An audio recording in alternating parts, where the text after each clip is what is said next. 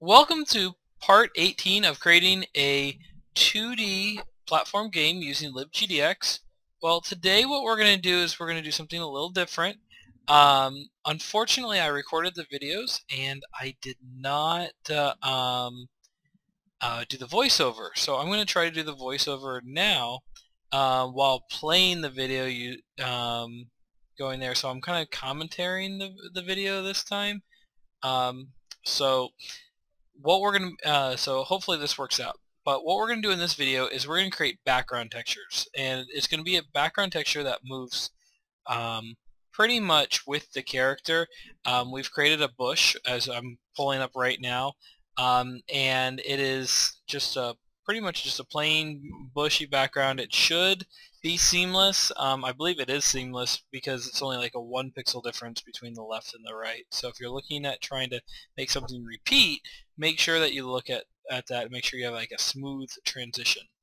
I've also gone ahead and gone in the level. I've added all the bushes. They're about 128 pixels apart. I have a level editor that I actually use, and that's where I added them and just exported the first level. Now I only have these in the first level. It's not in the second level or anything else like that. So we're going to go to our texture manager, and the first thing that we're going to be doing is we're going to be adding in the new texture. So we're going to do public static texture bush, and once we've created the static variable, we're going to do bush equals new texture GDX files internal sprite.bush.png.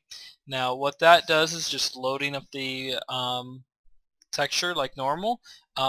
Last tutorial we ended up doing that, and remember we always need to close and clean up what we've done. So we're going to do bush.dispose on there. So make sure we have these three elements: the static variable, the create, and the dispose.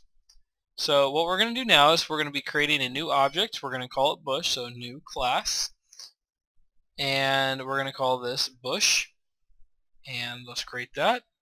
Since bush is going to be another game object, we're going to do extends game object, and then once we're done adding those in, we are going to add the unimplemented methods. Okay, now going through this, we're going to be putting in the constructor bush, and we're going to be taking the x and y coordinates.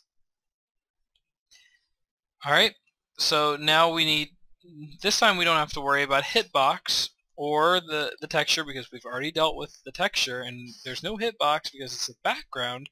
All we need to do is create a sprite, and so we're going to call our sprite sprite, and we're going to import that, and then we're going to be creating our sprite down here. So sprite equals, and I keep on doing this on almost every video, you put the dot instead of the equal sign. So equals new sprite, and then we're going to be using the texture manager dot bush. Okay, then and making sure we're using that one, and then we're going to set the position to x and y. Okay, so doing a few things. Hits doesn't matter, action doesn't matter, just because we're not going to be doing anything with these. Again, there's no hitbox, so we're good to go there.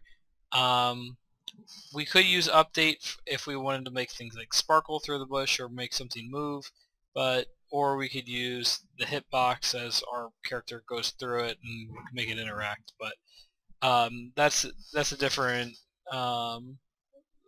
story. We don't need move left, we don't need move right, but we do need draw. So we're going to do sprite dot draw batch, and I think I skipped the yep, I did skip set position, so I'm going to go back and do that right now. So we're going to go to sprite dot set position and just x and y. So that's pretty simple of a class. It's not going to be taking very much. So now we're going to be going into cool guy game. So let's see. Alright, so the first thing we're going to do is we have our array of game objects, but we don't want to interact with them the same way. And we don't want to take we don't want to compare the hitbox of the bush to the player because that's a null object because we don't have a hitbox, and it'll just totally freak out the game. So we're going to be creating a brand new array list called first background. And I hesitated here for some reason. There you go. First background equals new array list. Oh, what am I doing? Go back. Array list game objects.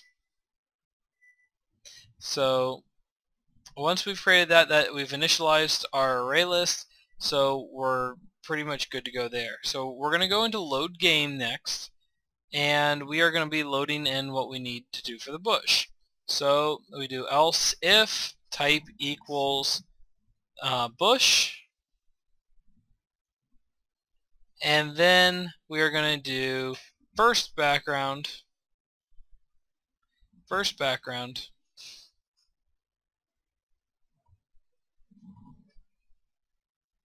dot add new bush, and then we have to create and we have to take in 2 integers. So we're just going to copy and paste from poll, and then we're going to import bush. Oh, I'm going to clean it up first. Then we're going to import bush. Hit save, and this shouldn't have changed anything, but if we go to the main game and run this, we're just making sure that everything still works perfectly. So now going back into cool game, we are going to then we need to draw our objects. So right here is where we draw our main objects. That's where we draw our player. So what we need to do is we need to hit enter here and give us a little space to draw all of our objects before the player. This way the player is drawn on top of the background. So we're going to be using a for each loop. So for each element in first background, we're going to name it to T, and we are going to just draw T. I'm going to run this, and see, now we have our backgrounds. And it moves with us, and it's perfect. Now you can notice how we're playing around with it. We're using our hit conditions. Now one thing that you probably will notice is that this is a nice smooth background, but if you guys looked a little bit further back where we where our obstacles are, we're just drawing boxes on top. So that's a problem. Also here, we're going to fix this in just a few seconds. When we move to the next screen of next level, we don't have we lose our objects, so we're not drawing them. And then when we went into the second level, we had them, even though we never added them into the file. So we're going to fix both of those real quick. So the first thing we're going to do is we're going to copy our draw script for our objects, and we're going to go to next level.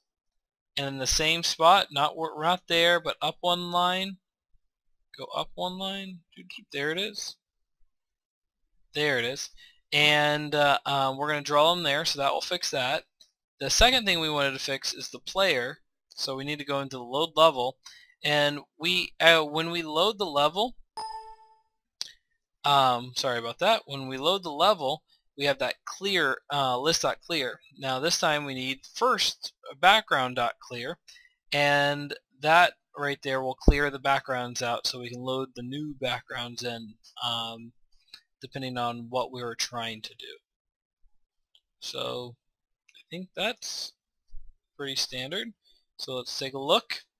So we can now move it around. Okay, we can jump over that. Like I said, the background, the spikes are just drawing over it. So if we removed one of the spikes, we would see the background there. Go there. Now the background is still there like before. And when we click the next level, the background is gone. So that's perfect. It's exactly what we wanted the background to look like. So now we're done. So this is pretty much it for the tutorial. I'm sorry that I couldn't talk and type at the same time. This is a very interesting way of doing these videos. So hopefully you guys enjoyed this. Hopefully you're making something cool, and I will see you guys